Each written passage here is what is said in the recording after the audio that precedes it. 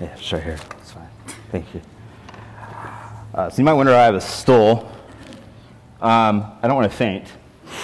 And I feel a little bit tipsy this morning. And so I should tell you that we were in Nicaragua. We went up to a beautiful place. In fact, that is a picture of looking at the cross, which I cannot remember the Spanish wording for it, but it's overlooking the city of Jinotega. Absolutely stunning. The words, or the picture does no justice to how beautiful of a view that is. I believe that picture was taken by Kara, so thank you for that picture.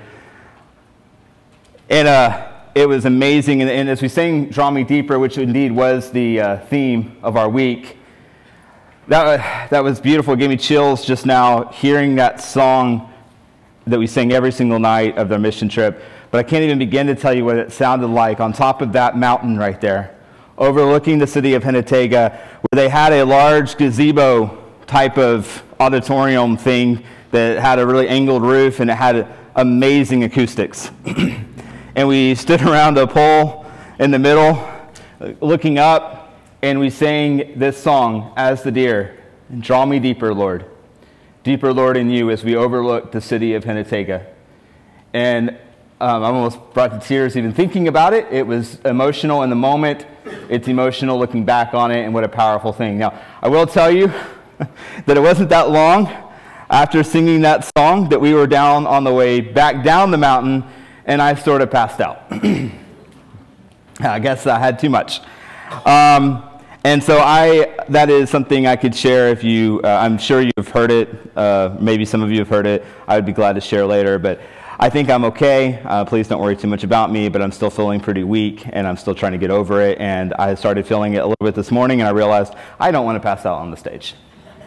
And so excuse me for having a stool. It's just helping me to be able to not overexert myself this morning. As you can see, this picture is showing Jinotega, and it's truly, if you look down in the valley at the village or the town, the city of Jinotega, which is quite a large city for Nicaragua's population. It definitely is bigger than you think it is when you get there. You can tell that it is surrounded by mountains. There are mountains on all four sides, and you're truly just in the valley. Maybe they're not the Rocky Mountains, and I know that they're not the highest mountains in the world by no means, but it's absolutely breathtaking. Every shade of green you could ever see in Nicaragua is just absolutely stunning. And so we were there, and I kept on thinking about it, and we actually sang these songs several times. I kept on thinking as the mountains surround Jerusalem. You know that song. We also sang many times that we shall assemble on the mountain. And I don't know, there was something about singing those words and being in that setting which just brought something real to it. It just brought it to life of Jesus' words being spoken, and that brought me to mind of something else that Jesus spoke. Well, it was also on a hill or a mountain, right? And that is, Jesus gives his famous Sermon on the Mount in Matthew 5, 6, and 7. And in that sermon, he challenges people to think through what it looks like to serve Jesus.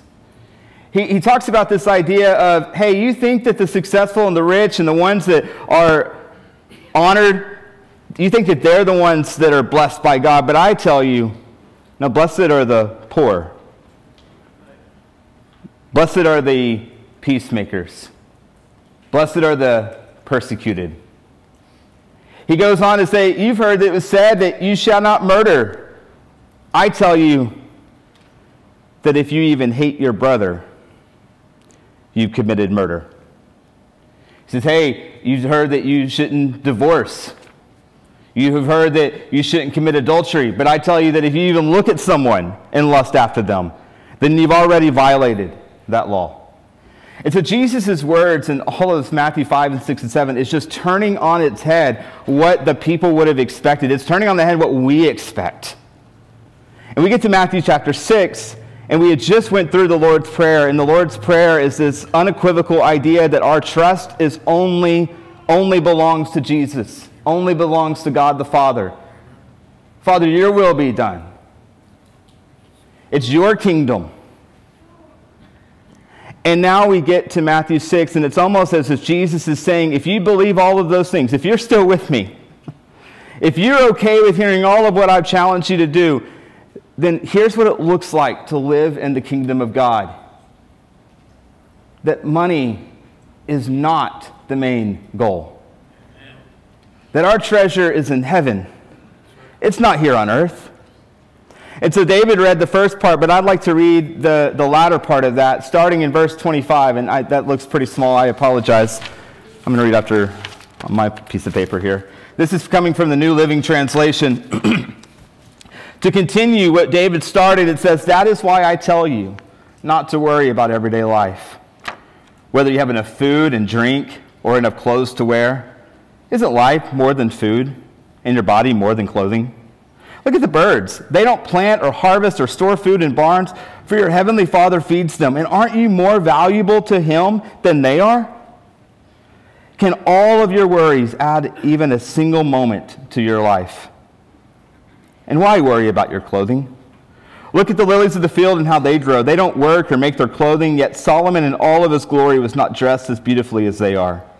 And if God cares so wonderfully for wildflowers that are here today and thrown into the fire tomorrow, He will certainly care for you. Why do you have so little faith? So don't worry about these things, saying, what will we eat? What will we drink? What will we wear? These things dominate the thoughts of unbelievers. But your heavenly Father already knows all of your needs. Seek the kingdom of God above all else, and live righteously, and He will give you everything you need. So don't worry about tomorrow, for tomorrow will bring its own worries. Today's trouble is enough for today." Amen. I could stop the sermon right there. I don't think I can say it better than Jesus just said it. But I will throw some context into that on how I see that in our life, in my experience. And I'm young, and you might have a different experience. But I look at those words, and we can go to the next slide here. Our reaction to the words of Jesus, and you see two little images I just threw up there. Does a pretty good job of explaining my normal reaction. And that is, I don't know, how many of you would raise your hand to say you are a worrier in this room? Not a warrior, a worrier. I worry. I worry about worrying. I stress myself out for all types of reasons, some of which I'm pretty sure are not real. I look at these words and I say, that's nice, Jesus. That sounds great. Have you lived my life? Do you know what it costs to live in 2024? When rent is more affordable than buying a home, and yet my rent's not cheap? When childcare is expensive, when going to the grocery store, they tell you, my doctor, which is, pretty, he goes here. I'm just saying, when doctors tell you need to eat healthy, but then I go to the store and I look at the healthy items and I go, well, I can't afford that. But then again, I can't afford not to. And I don't know what to do. When I look around me and realize life's complicated. There's so many things that are hard. Economically, it's hard. I look around us and I realize our nation definitely has made some moral choices that I certainly don't agree with. I look around me and I'm not making a political statement, but can we all agree that we need to pray for this country? Yes. Amen. It wasn't exactly comforting the other night. And I worry. And I sit here and go, God, how are you going to do this? How are you going to make our nation serve you? How is the church going to thrive in this world? And I have the best of intentions, right? Or at least I think so. I sit here and go, but God, I want to serve you more. And in order to serve you more, I need more money. But you can make the argument, right? Like you can make the argument of, well, God, if I had more money, then I would say, well, God, I can give more. I can do more. I can be able to afford more. And I go down that rabbit trail and I get myself worrying about everything around me. And I've lost the point of Matthew 6. Seek first his kingdom. He didn't say that his kingdom required a certain amount of money. He didn't say that his kingdom required for you to be secure in everything around you. He said just seek his kingdom. And he'll add his righteousness to you. And he will give you what you need. If he can clothe the flowers of the field, if he can allow the birds to fly, then why do we think that God's not looking after us? Now, I'm going to tell you, though, that might look different for everybody. And sometimes it's hard. We look at around us and go, well, God, why does that person have more? Like, I work just as hard. I'm just as smart. If God, if you would have given me that opportunity, if I would have grown up in this home, if I didn't have this obstacle, if I didn't have this health issue. But I will tell you that God's not asking for your input into his plan. He has a plan for you. And some of us might be called for a tougher way of living out that plan than others. And I'll come back to that in a second. But as I look on this, in my better moments, I'll look back and I go, well, at least I don't have it as bad as somebody else. And hey, we're imperfect. That's the first step. At least I can at least appreciate that people around me and even my family, I'm like, well, hey, me and Kelsey both have good jobs. That's good. Better than some. My kids are healthy. Amen to that. Amen. I know some parents who do not have that blessing in their life. And I can look around me and go, I might be sitting on a stool here, but I had an amazing care from a doctor while I was in Nicaragua, from one of our own here. And I am okay, and I can work, I can get myself in shape and fix some things because we do live in a country with amazing, however expensive it is, it's amazing health care. Right? We're blessed. And I can look around me to even my friends and neighbors and family and go, they might not have as much as I do. And I promise you, if you do that, you can always find someone who has it worse than you. And I think you're on the right path, right? Because you are at least thinking about other people. But as you see on the slide, and it's really hard to skip this, that we went to Nicaragua, where I think it turned on the head every idea of poverty you might have. And some of you have been blessed to have gone to a country like this, so you know exactly what we're talking about. Kelsey remarked the entire time we were there. I should tell you that Kelsey, 10 years ago, served a couple of years in Uganda, in the Kampala is the city, and in the slums of Kampala, and she kept on remarking that it wasn't to the extent of Kampala, or at least how she remembers it, but it was the same thing, right? It's the same type of poverty. She was like, you could literally substitute this street for one of those streets in places in Nicaragua.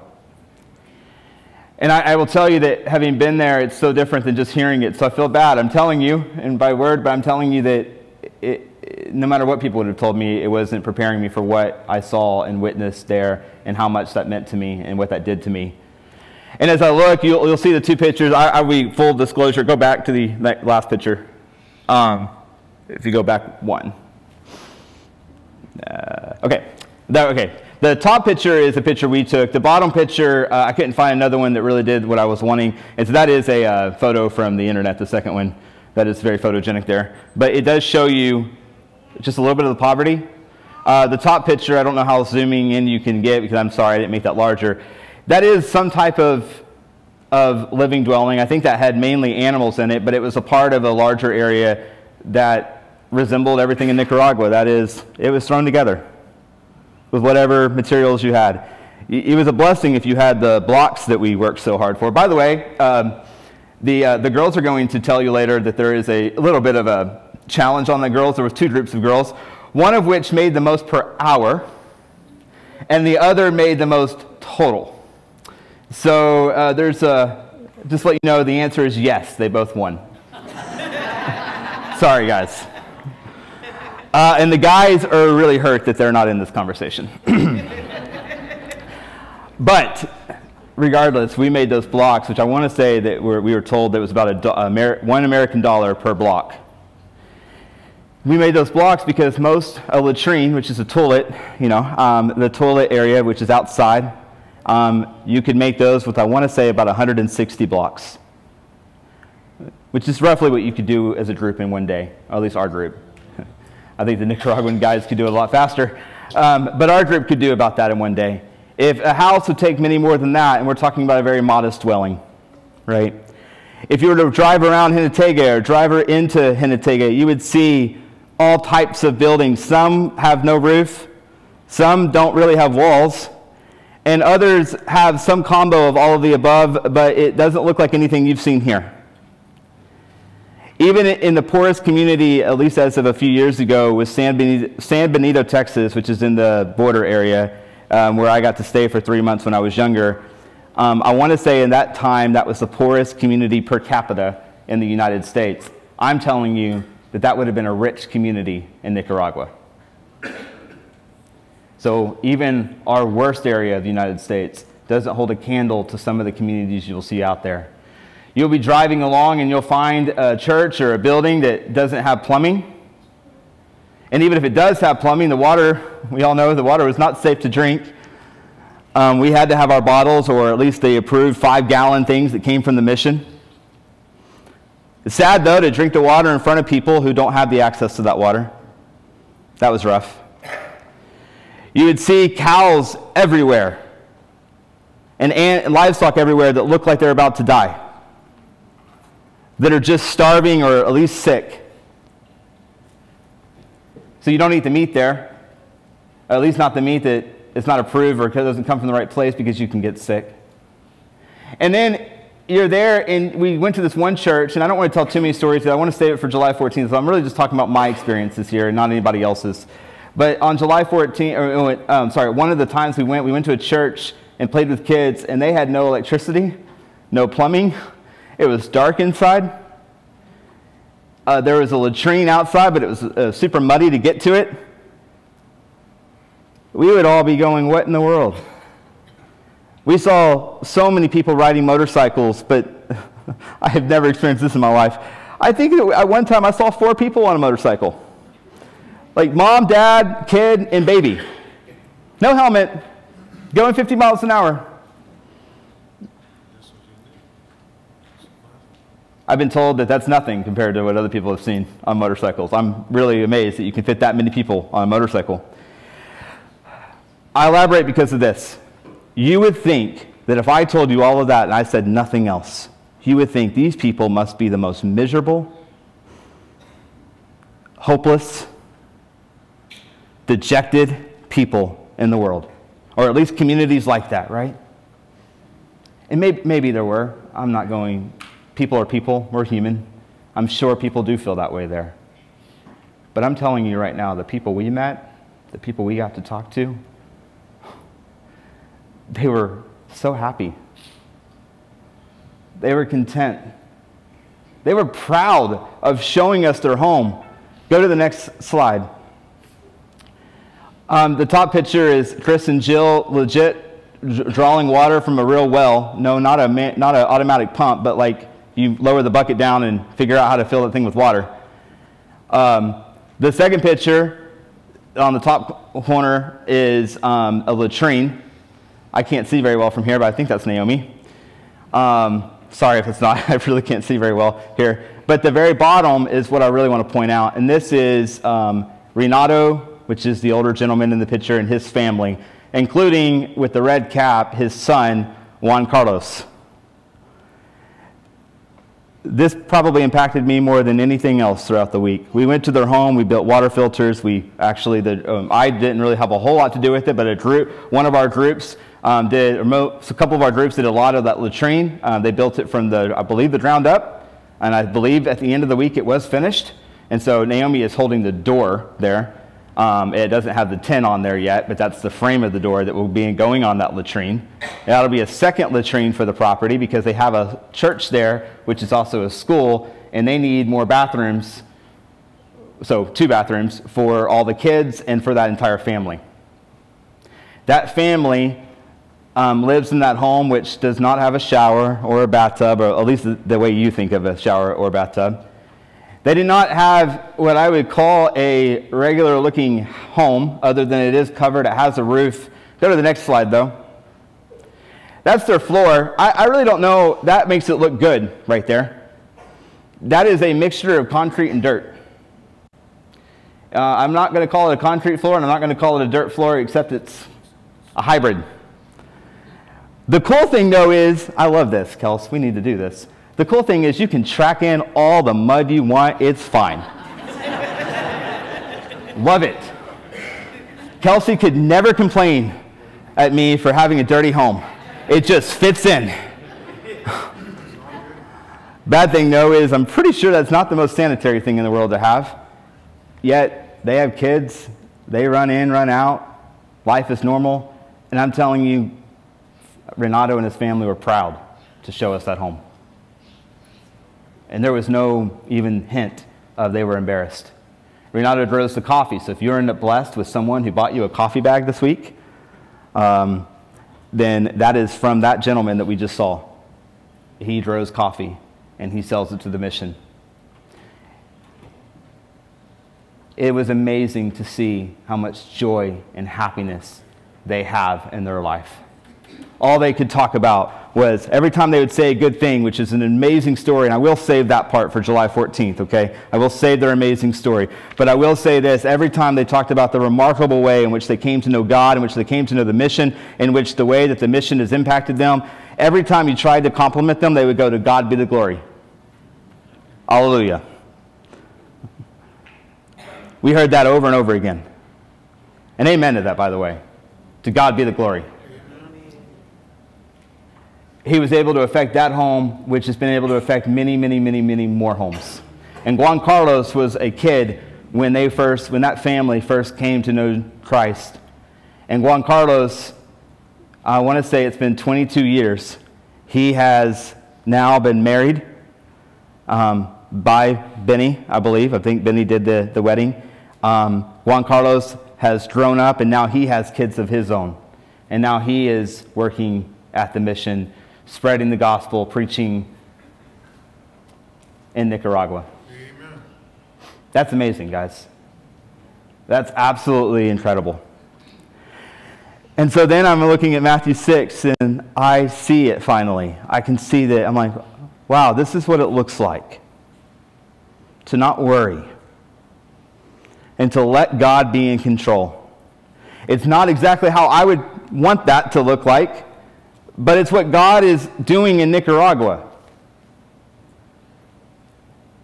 And I love the idea that they're content and happy with that. You might say, well, they don't know any better. But I'm telling you that they're not dumb. They know better. They understand what Americans have. They see our money. They know. They get a look online. I was shocked when I talked to the kids, and I'm thinking, okay, it's a primitive world. They don't have a whole lot. I'm trying to talk about baseball because that's a big thing. And I'm talking about the Astros, which are great, and I'm trying to indoctrinate them with that. And I asked them, I said, what's your favorite game? And I'm thinking, okay, I'm going to hear something about football or baseball. And they go, Minecraft. Like, what in the world? Well, you see, priorities are just a little different over there. They might not be able to afford your home, and you might not be able to afford a good flooring or the walls or even a shower. I would like a shower. But they need a phone because that helps them be safe and get around. And so they have prioritized smartphones. And by the way, the cell service there is so much better than here. You could get cell service everywhere in Nicaragua. What's up, America? Like, seriously. But the kids would borrow their phone from mom and dad and play Minecraft. That's how that happened. It's really a popular thing there. I say that because A, it's a really funny story, but B, they know what America looks like. They're able to get online. They're on Facebook. They're not dumb. But they have chosen to be content with what they have. Amen. And I'm wondering, have we chosen to be content with what we have? Are we willing to follow God no matter what that looks like? Because if they can do it in Nicaragua, we certainly can here in America. I wanted to, So I'm going to ask you today, my first reflection here is, do an honest assessment. You don't have to answer it out loud. You don't have to even know right now, but think through this. Where are you at in following the words of Jesus? Are you someone who worries too much? Are you someone who is putting too much priority in earning money, buying a home, paying off debt, trying to get the best job, making sure you're healthy, which is apparently something I really need to do, but sometimes you can go too far in that? Are you letting all of these worries get in your way of hearing Jesus' message?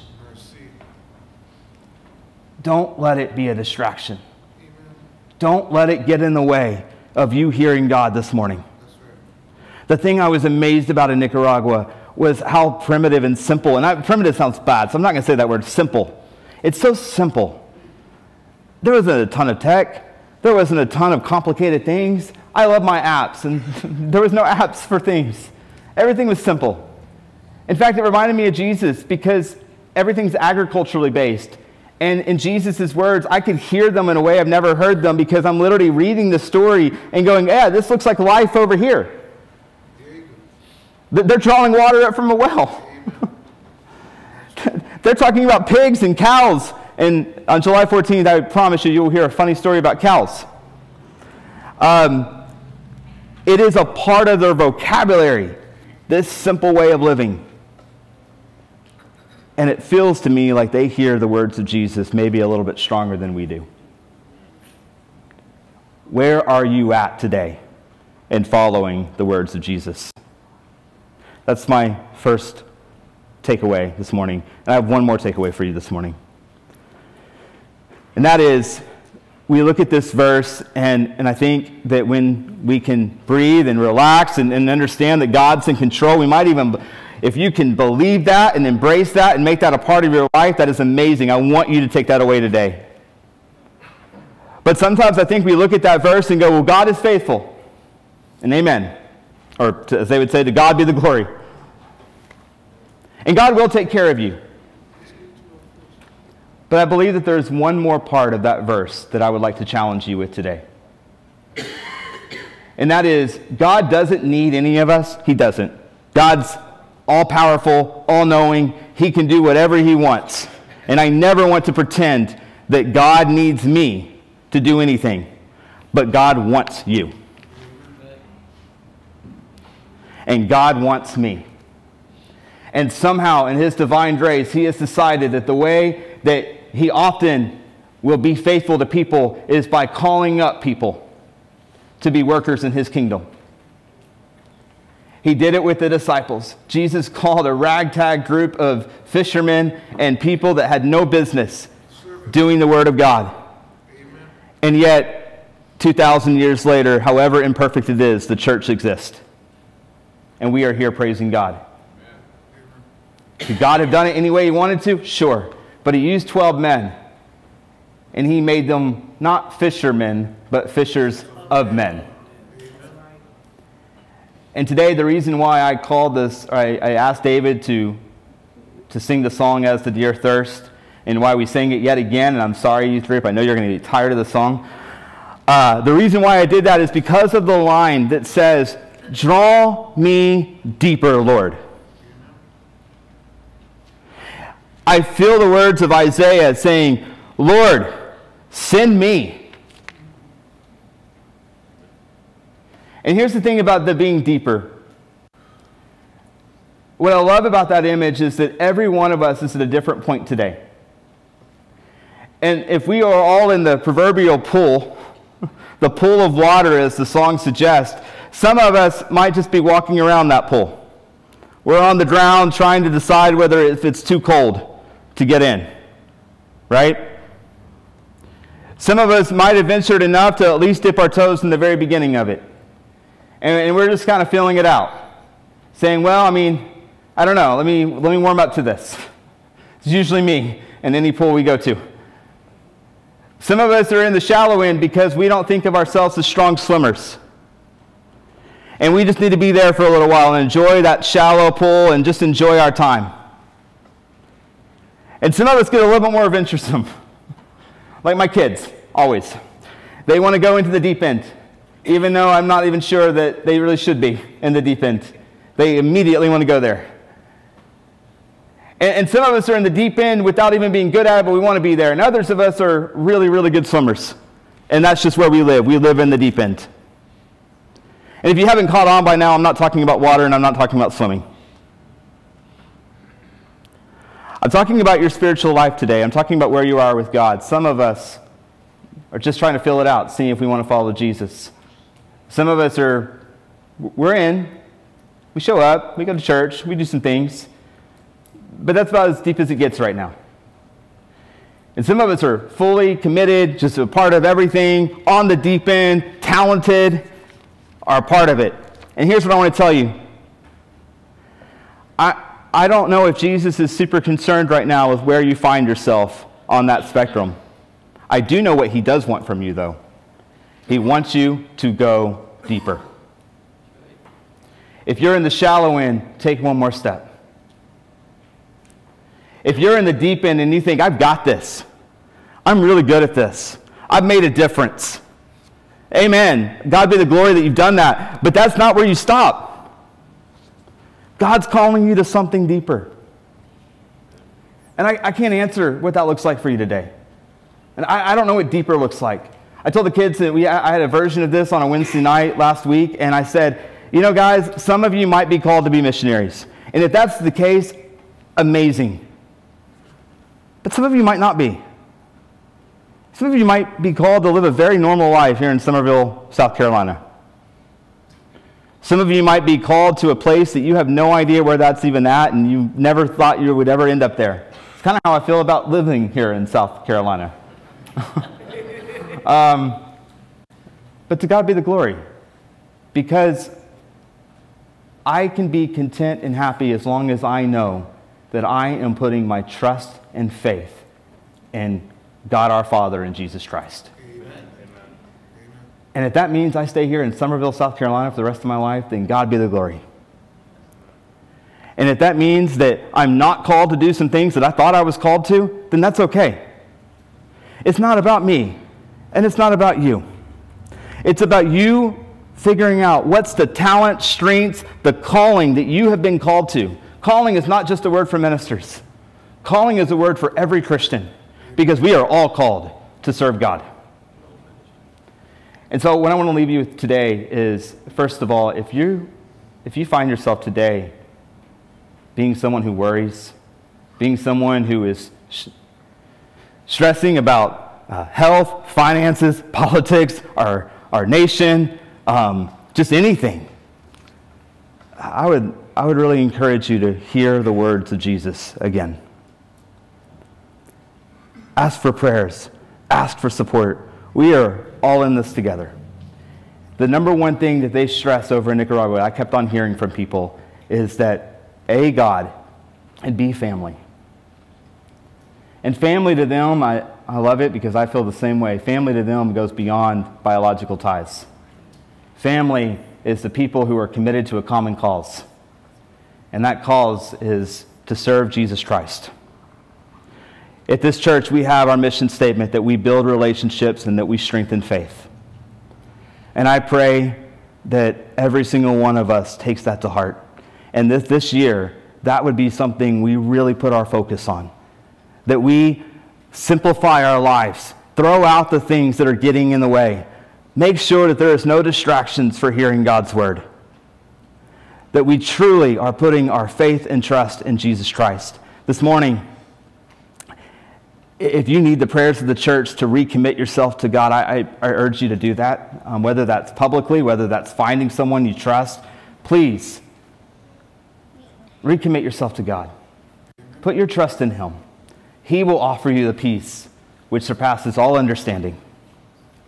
And if you haven't done that, if you are by chance online or visiting with us today, and you have never committed yourself to God, I don't know what else to tell you as a sales pitch than showing you that even in abject poverty, your life can have meaning and purpose and hope and ultimately eternity with God our Father. And I implore you, please see someone about what it looks like for you to become a part of this family. I will offer that invitation as we stand and sing the song that has been selected.